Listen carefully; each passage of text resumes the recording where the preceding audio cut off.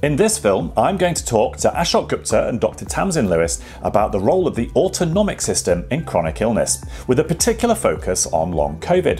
Is it just one part of the puzzle, or could it actually be responsible for all of it? Stick around and we'll go through it in depth.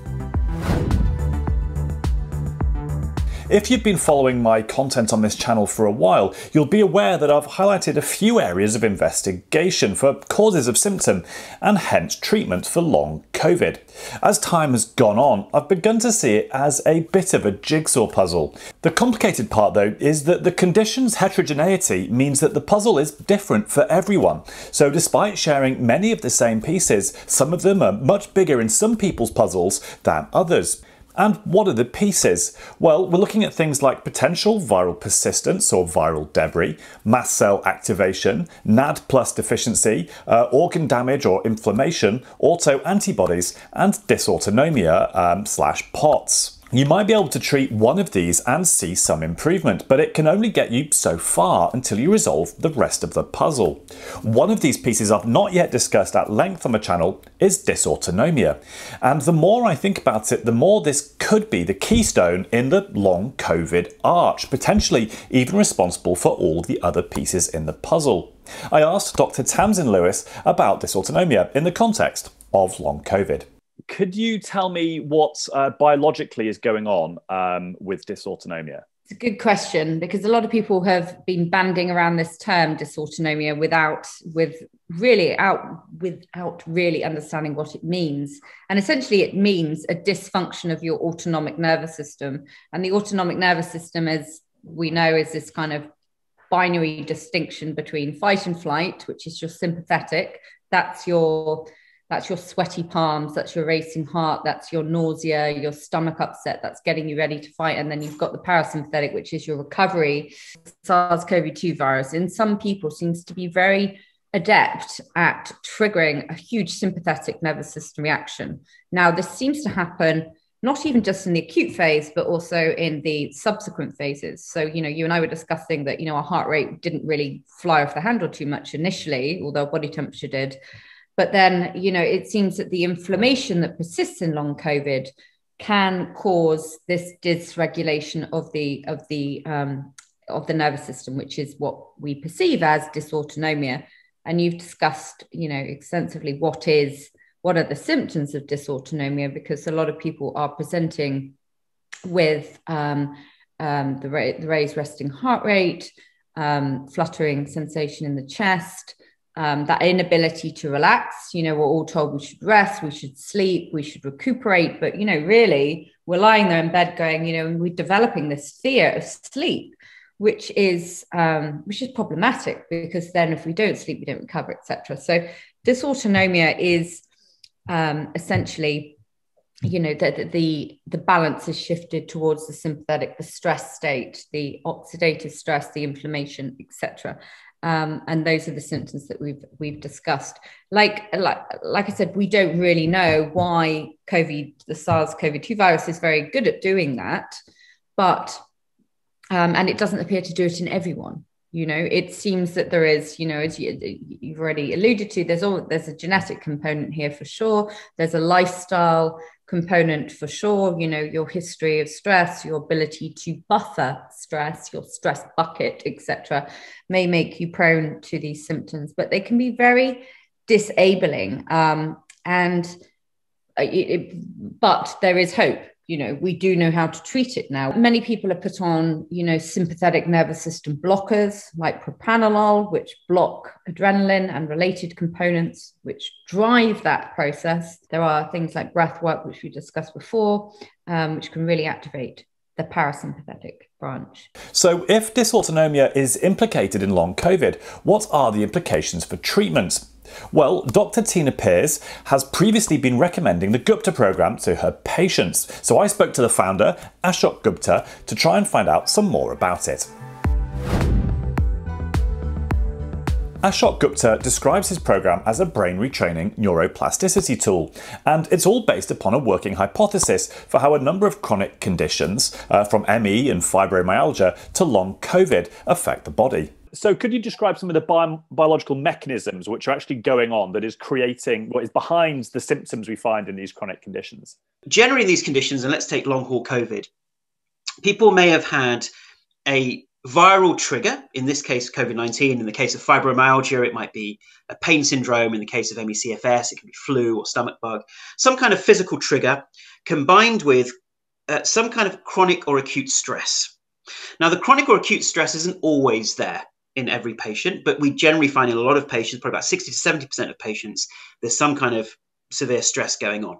And a combination of those two things combined with a genetic predisposition mean there's what we call a conditioning event that occurs in the brain. And what we mean by conditioning event is there's some neurological learning that occurs. That essentially, because the body was in a weakened state as a result of that stress, chronic or acute, the brain thinks, I actually may not survive this particular condition. And this is directly analogous to COVID-19, which is a life-threatening condition. And especially when the body knows that thousands of people are dying from this every day across the planet, the resistance to it, the defensive structure systems, such as the immune system and nervous system, will over-respond. And we know with COVID-19, many people are passing away and dying, not from the actual disease itself, but from the overreaction of our cytokine storms and various other things. So these ideas have a premise in mainstream science as well. So the body is trying to fight off COVID-19, but is in this weakened state for whatever reason. And at that point in time, the brain makes a decision, I may not survive this. Therefore, I must now go into extreme survival mode, overstimulate all the defensive resources. And what happens is when the brain is in that neurological state, and there is quite a lot of research on this, the amygdala especially and the insula, they are prone to learning new defensive processes to keep us alive. So in that moment, the brain is over-responding, the original virus goes, so we may not test positive for the original virus anymore, but our bodies are now in this altered state. So that anything that reminds the brain that we may still have the presence of the virus, for instance, symptoms in the body itself, so fatigue, extreme exhaustion, the breathing problems, even the breathing problems can be a conditioned trigger that then trigger the immune system and nervous system to say, we are still in danger. The virus is still present. We must continue to elicit these defensive inflammatory responses. So the brain then triggers widespread inflammation in the body and in the brain. There can be ongoing stomach challenges from tightness in the gut and shutdown of digestive systems, which then change the balance of good and bad bacteria, muscle tension and fatigue, pain in the body, the breathlessness that occurs as a result of sympathetic overactivity, and some of the damage that may have occurred in the lungs. All of this can create the symptoms in the body. These symptoms then loop back to a hypersensitized brain that believes we're in danger. The brain says, I knew it. I knew we were still in danger. Once again, we believe these processes occur in the amygdala and the insula, but it's not just those two brain structures. It's the entire brain working together, stimulate the nervous system and immune system, create symptoms, loop back to the brain, and we create this vicious cycle. And in mathematics, physics, as we know, ups and downs or a cycle, a waveform occur when the inputs and the outputs of the system are connected. And that's how we get waveforms. And in the same way, people have good days, good moments, bad moments, which reflect how vicious the cycle has become and how many symptoms have been created. So in a nutshell, that's the hypothesis. So when, for example, I have a day and I do too much in that day, whether it's cognitive or whether it's physical, and those limits are now extremely low from where they were before I had COVID, at some point, whether it's possibly within minutes, but more often within sort of 12 to 24 hours, I get post-exertional malaise, which for me is a really sort of banging frontal headache and a complete and utter exhaustion. What's physically happened there? What's the link between that level of activity and the reaction? Yeah, so post-exertional malaise has been obviously studied in ME and chronic fatigue syndrome type scientific studies for many, many years. And, you know, in my view, the very simple reason for that is if you continually in the background stimulate your sympathetic nervous system and your immune system, that is using up resources. So it's using up neurotransmitters. It's using up some of those stress hormones and even the neurotransmitters, which means that when you do then go to do an activity, physically, mentally, emotionally, there aren't enough resources for the body to be able to cope with that situation. It's already exhausted at a kind of conceptual level. And therefore, when you do those activities, you're pushing the body beyond its boundaries of what it can manage in terms of the resources required. And we know that with ME/CFS, there's downgrading of the HPA axis, the hypothalamus pituitary adrenal axis. So the body isn't able to stimulate enough cortisol or enough adrenaline to deal with a physical exertion. And then there can be delayed reactions, because when we exert ourselves, normally there's a sympathetic response and then a corresponding parasympathetic response, which is the rest, heal, and digest response. So the muscles get repaired, whatever damage has occurred as a result of the exertion, hormones and neurotransmitters are replenished, and we get back to balance again. But in this situation, we know that that's not occurring. We're stuck in that sympathetic mode. And therefore, 24 to 48 hours later, sometimes, the real effects of that exertion start manifesting even more severely. It's interesting what you say about that HPA axis and the deficient adrenals and the lack of cortisol and the rest of it. I respond extremely well to corticosteroids with long COVID. Whilst I'm having them, the fatigue lifts, my head is clearer, everything's fine. I'm much more activity tolerant. I can do things that I wouldn't be able to do and not suffer normally and not suffer post-surgical malaise. And I mean, this does seem to, in my opinion, it ticks a lot of boxes in terms of what we're seeing fundamentally.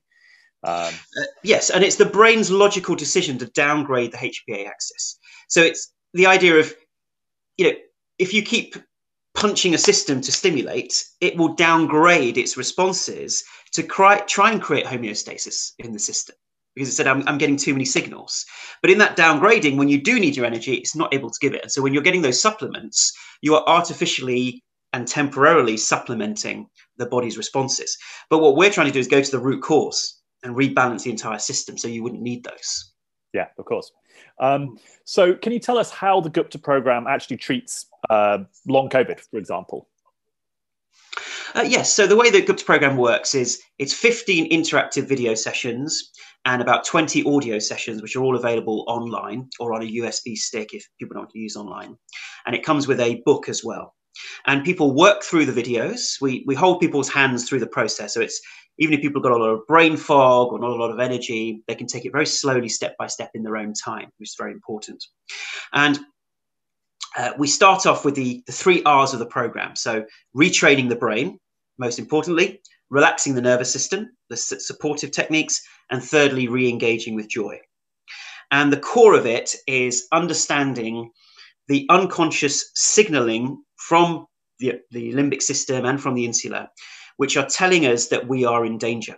And once again, we're very clear to say these aren't psychological techniques. Yeah, although we're not using drugs or surgery, these are what we call brain rehabilitation or brain retraining type techniques, taking advantage of neuroplasticity. And so a patient understands and learns what that signaling represents, and then does something different. It's a 7-step process to retrain the brain. And we have other brain retraining techniques, and they're supported by things like meditation and breathing, which we know increase neuroplasticity. So that's the reason for those supportive type techniques. And there's obviously holistic health practices like good sleep hygiene, a good general anti-inflammatory diet, those kinds of things, which support the brain retraining. Because there's no point retraining your brain if you're drinking 15 cups of coffee a day. That's not going to have the impact that we require. So that's the core of the retraining. And we also have 30 or 40, 30 trained coaches around the world that can support people one-on-one. And there's also weekly webinars with myself where people can ask me questions and work through it. So that's how it works. Now, if you know me, you'll know that I come at every subject from the side of science. So I asked Dr. Lewis about her take on the fundamental principle of neuroplasticity. And as a psychiatrist by sort of training and practice, what's your perspective on neuroplasticity as a concept? The idea of it is that your neuronal connections, which can be brain or your nervous system, aren't hardwired, right? They don't come together and then meet there, and then that's determined. There is this growth concept where we are dynamic with our environment a bit more, that our brains and our nervous systems are more reactive to the environment, more plastic, more moldable. And that's where plasticity comes from, is this concept of being moldable. And that's exciting because it means, diseases that we thought of as potentially fatalistic, like Alzheimer's, Parkinson's, neurodegenerative disorders, potentially more modifiable than we otherwise thought. Depression, anxiety, other mental health conditions also. I then asked Ashok Gupta about the responses he's seen from long COVID sufferers who've joined his programme so far. So I can give you some case studies which really bring some colour to it. So one of the first COVID patients that we treated summer last year was a lady called Sandrine, and her story is in fact on our website. So she contracted COVID in March 2020, and she was essentially bedbound. So she really couldn't do anything, and right until July 2020. So she started our program, and within, I think, 4 to 6 weeks, she was going from bedbound to being able to walk about 4 to 6 kilometers a day. And she got up to about 80% recovery in 4 to 6 weeks. There's a lady called Alison who's recently contacted us, who's happy to share her story. So she started the program towards the end of February. She was severely affected. She's an occupational therapist. And within, I think, 10 days to 2 weeks, she got up to 90% recovery and has gone back to work. Now, inevitably, as she's gone back to work, and we don't want people to be complacent, some of the stresses and strains begins to trigger some of the mild symptoms again. And so a lot of our program is teaching people not just to get well and retrain their brains, but to stay well, to make sure that their bodies don't go back into this altered state. Yeah. Then we have another lady in Florida. Once again, she's up to 95% recovery within a couple of months of starting the program. And in a given day, what might I need to do if I want to be, am I spending 4 hours sitting there going, or is it, how do people integrate the actual needs of the program into their lives is what I'm trying to say. Yes. So the minimum requirement that we have is a minimum of 30 minutes a day, which I'm sure everyone can manage if they are living with a chronic condition that they want to change.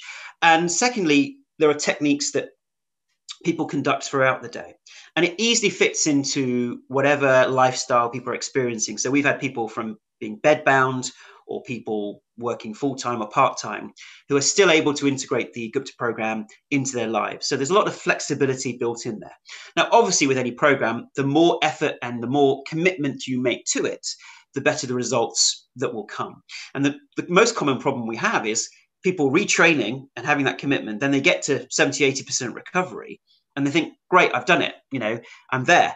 And then they too quickly go back into a rushed life, a busy life, part of our modern existence, and they push themselves too hard.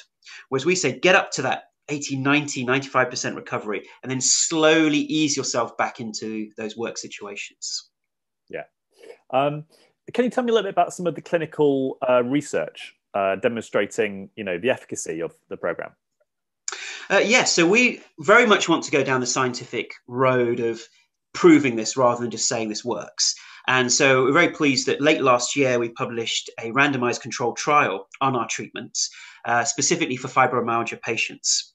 And the study was essentially an 8-week intervention, which is very short because normally we say a minimum of 6 months intervention. It's an 8-week intervention. And the control group was relaxation techniques and an equivalent amount of practitioner time.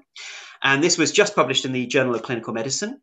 And it showed that in the control group, there was no impact on fibromyalgia scores or the FIQ scores. But in the active Gupta program group, there was close to a 40% reduction in fibro scores within 8 weeks. There was a halving of anxiety and depression. There was a halving of pain and a 50% increase in functional capacity. And the control group was about 5 or 10% increase in functional capacity, but now our group are approaching 50% increase. So far more effective. So this is a groundbreaking result really for this type of treatment. We are the first neuroplasticity brain retraining program to actually have a randomized control trial published. And we're pursuing phase 3 trials now with several centers around the world to finally prove this on a larger scale. And that's really for ME chronic fatigue syndrome, which is where we started. fibromyalgia, but it's also been shown to be highly effective for some of those mold and chemical sensitivities that people experience, and obviously long haul COVID. Now, we're just kicking off a long haul COVID study in the US with around 200 patients, and that will be a 3-month intervention study. And let's see, so for us, once again, it's let's go down the scientific route, let's prove this, and let's see what the results are with patients.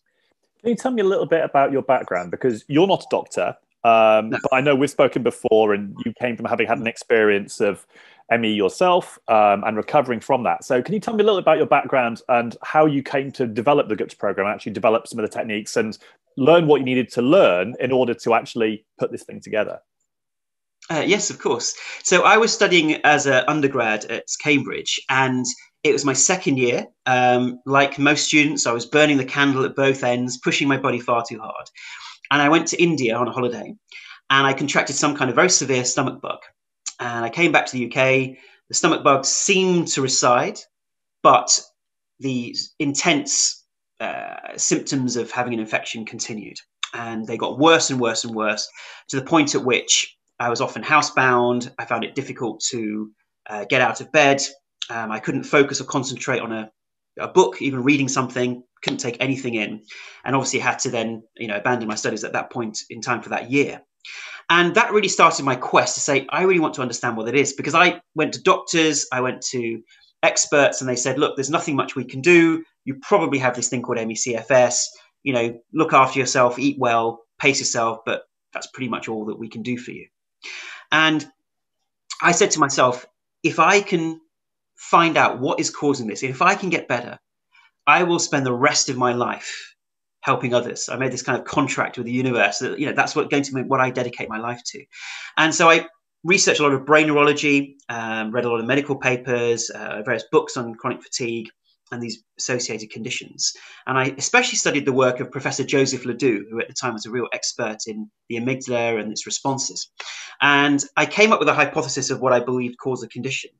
And randomly and ad hoc, invested in certain ideas, certain ways of retraining my brain.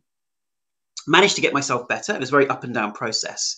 And then wrote my medical paper in 1999, which was then published in the journal Medical Hypotheses in 2002. And then I set up a clinic in 2001 to treat other patients.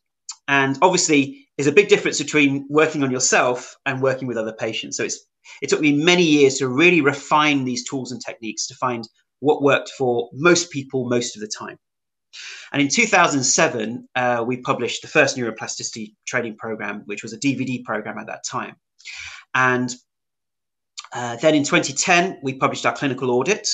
So that didn't have a control, but that was following 33 patients for a year using our treatment. And we found 2/3 of patients reached an 80 to 100% recovery within a year. And that was a published piece of research. And after that, there were obviously many other types of retraining programs that appeared afterwards. And then we revamped our program in 2019 and obviously published our research then in 2020. So that's been our journey. And as you know, it's very difficult to get studies in this particular area because it's seen as complementary or alternative. But I really hope that we can partner with the mainstream medical profession to say this is no longer an alternative treatment, because these types of ways of working are already used in certain areas of medicine. And I give the example of phantom limb pain. Using novel retraining techniques, they're able to train the brain to no longer believe there is a leg there and stop the pain signals. Yeah. Now that isn't psychological. That isn't something alternative. There's a deep scientific basis as to why that works and how that works. Now we're still different to that, but the same principles occur, which is through repetition, then that is what retraining is, it's repetition. We learn anything new through repetition. Through repetition, we are able to train the brain to no longer be in this altered state. Now, the reason we can't do it overnight is because you are retraining a survival response, which is the equivalent of you putting your hand on a hot stove and training your brain not to move the hand off because actually it's cold. So you're training your brain to do something it's not used to doing, but it can be done. Many people have done it. And then we find that gradually the system comes back to balance. And often people are on supplements. They're on this, that, and the other. And actually, when they retrain, they come off all of those supplements and they don't need them anymore because the body itself, when it's in its optimal state, can provide whatever it needs. It can detoxify the way that it needs. It doesn't need external support. Can you tell me a little bit about your goal, in a sense, for the future with this? I mean, when we spoke on the phone, you mentioned a little bit like you're not that fussed about, holding on to the IP. In 5 years, would you say be happy if the NHS was using these tools to treat people, and suddenly, this wave of 1 million people with long COVID in the UK alone, let alone the world? Like, what's your vision for the work that you've done? The vision for me is to, first of all, get the phase 3 trials to prove it works, just like we have with vaccines and everything like that, to really objectively show this works, because we're not going to have any luck with the medical profession until we have that. And we've already got some studies, but we need larger studies. That's the first step. Once we have that, our aim, as I said, is not to hold on to this and say, right, this is only the Gupta program. This is about really delivering this to as many patients as possible, as quickly as possible. So our team would love to train existing therapists and coaches and practitioners who are seeing patients within the NHS and global health systems, train them how to support patients through using these tools and techniques, and get this out there as quickly as possible.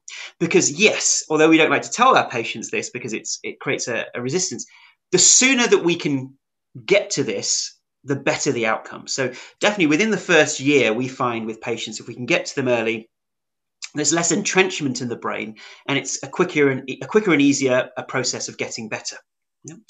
So that is our aim, is to get this out there, train as many people who are interested in delivering this as possible, and make it a mainstream treatment. And if we get a phase 3 trial and it shows the same results as our pilot trial, 40-50% changes in many different parameters within 2 months, of course the NHS, of course mainstream medicine is going to want to take this on and roll it out, because it's the ethical thing to do. I wanted to get Dr. Lewis's take on this. Where does the medical establishment sit regarding, let's say, the neuroplasticity programs like the Gupta program as treatments for chronic conditions? I think alternative medicine as a whole in the NHS is being more embraced, because we're seeing the model of chronic disease being treated by the NHS as failing, essentially because of the time burden, and that we know that behaviour change is massively important in determining chronic health outcomes. So I think there's a general shift to include it more. But there's also a hesitance, to use that word, around quality of care. The spectrum of practitioners that are alternative, and that kind of the framework there, the sort of the paradigm of evidence-based medicine. It's very difficult to prove interventions, essentially, a lot of the time. And I think that's what someone like Ashok Gupta has done well.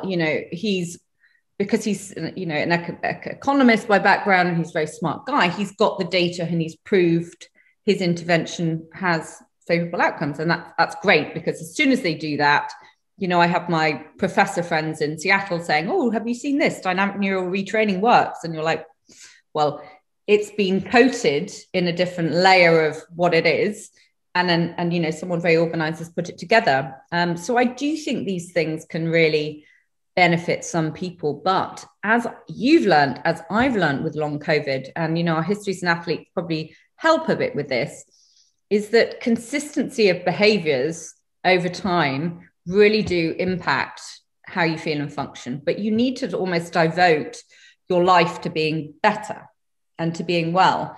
And, with an athlete history, you used to do this. You used to put the training stimulus in, and then you had the recovery period. And this is it with life now. You have to wake, you have to look at what you're eating, you have to look at your morning sun exposure, you have to do a number of things in the day to work on your well-being. And it's not a nice, fluffy self-care well-being to have. It's mandatory. And that is frustrating for a lot of people, because we're still looking for a long COVID cure.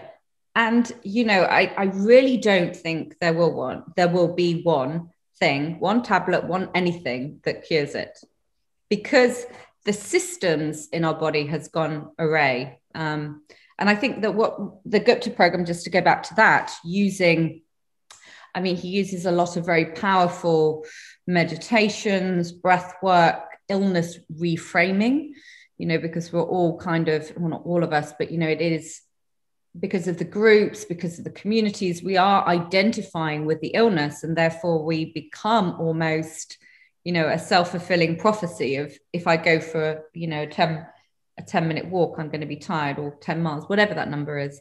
So it's trying to slowly challenge and bring safety, cell safety, back to ourself, to our being. So the way I've been looking at long COVID recently is that it's a puzzle with a number of pieces in it, which, include things like, is there viral debris? Bruce Patterson has recently been hinting that he's found evidence of viral debris. Is there viral persistence? To what degree is mast activation involved, or NAD+ deficiency, or dysautonomia? And all of these things are sort of floating around in this puzzle. I spoke to Ashok, and he seemed to suggest that this overstimulated amygdala that was propagating the sympathetic nervous system was upstream of all of these, and all of these issues were sort of downstream of that. So if you can actually, resolve that overactive amygdala, I mean, that's not probably the right way to describe it, but if you can resolve that problem at the top, then the rest of the stuff resolves with it. What's your instinct on that? What does your instinct tell you about that puzzle and about this kind of work and the effects it could potentially have for people with long COVID? I think it's. I think what you said there is interesting, because when we talk about the amygdala, we talk about a brain region. But I still think people are going to take away from it that it's in your head, as in this illness is in your head, and there still be this binary sort of cut off at the neck, when actually, as this word dynamics, we are constantly dynamic. Our brain is a center for not just emotional control, psychiatric control, behavioral control. All functions of our body come from our nervous system. So for sure, the amygdala plays a central processing role. And that amygdala is impacted by your history, any previous trauma, any previous infections, anything that's previously been traumatic or scary to the body will prime that amygdala. So there is definitely something in reprogramming that interplay, but it's dynamic, right? There's still coming up from you, which is, there's some clotting stuff going on here. There's some really nasty cytokines flying around. And the brain is, so one of the ways I think antihistamines are working in this, and the mast cell stabilizers, and are by sort of suffusing that mediator to stop them going and being sensed by the amygdala. And therefore your body kind of goes, I'm safer and safer. And I really think that is playing a role for sure. And, the more that we can get tests out that measure, and I think it's the same person that you mentioned, Bruce, looking at different inflammatory cytokines as a sort of signature pattern for long COVID, because we're not there yet. People are fed up with the test being normal. We'll be able to track how these various interventions can impact. But, we also need to be more objective about our symptoms. I know some people are using Tina's recommendation, the People With app can be quite interesting to objectify your symptoms, etc. So I do have to point out that the Gupta program is a paid service, although there is a 28-day free trial. It makes me a bit uncomfortable to recommend things that people have to pay for, especially when so many long haulers have found their incomes massively impacted by their illness. So I can't say, do this, it'll definitely work, but I can let the evidence that's out there speak for itself, and you can make the right decision for you. Let's say you don't want or can't afford to sign up. What else could you do if this hypothesis has anything going for it? And personally, I think it does. So essentially, anything that you can do to calm down the sympathetic nervous system and promote the parasympathetic nervous system is worth doing. So breath work, meditation, yoga are all very positive things to be doing. And dare I say it, but Paul Garner's favourite, positive thinking. It's very easy to get stuck in negative feedback loops when you're suffering with chronic illness, so anything you can do to interrupt those is worth doing. As for what is breath work, well, try doing 10 minutes of slow breathing in the morning, in for 4, out for 6, and repeat. And then in the evening, what I personally do is in for 4, hold for 4, out for 6, hold for 4. And that's basically an extended out breath version of what's known as box breathing. And then anytime you feel anxious, stressed, or like you've been on the go too long, try and find a few minutes to sit down and do it again. I've been doing this for a couple of weeks now, along with some of the meditations from the Gupta program, and it has 100% helped me drop my resting heart rate from what was tachycardia essentially at 80 or 90 back down to about 60ish, which is where I'd expect it to be. So it's definitely been a positive experience for me. But as for the big question, is dysautonomia sitting at the top of the symptom tree, raining down coconuts on all of our systems in our body? Well, I can't answer that just yet. But on the chance that it just might be, it's probably worth all of us trying to do something about it. Until next time.